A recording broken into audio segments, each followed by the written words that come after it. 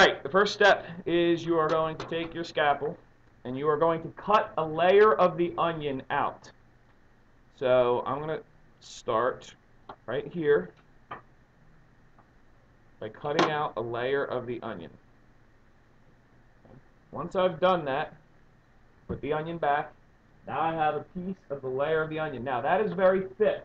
We do not want it to be thick, so I need to take the inside. So this was the outside, this was the inside. You can tell by the curve.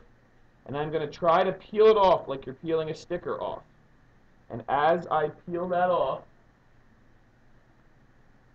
what you get is a very thin, transparent film. You guys see that? If it's not thin and transparent like that, then it's done wrong. This piece you will throw away because it's useless for everybody else. Then take a slide and a cover slip. Put the piece of onion that is transparent on the slide. Put a piece of iodine on it. I'm sorry, a drop of iodine on it. Then take a cover slip, put it on, and you have prepared an onion slide for viewing. If it is too thick, it won't go on there very clearly, and you're not going to get a very good view.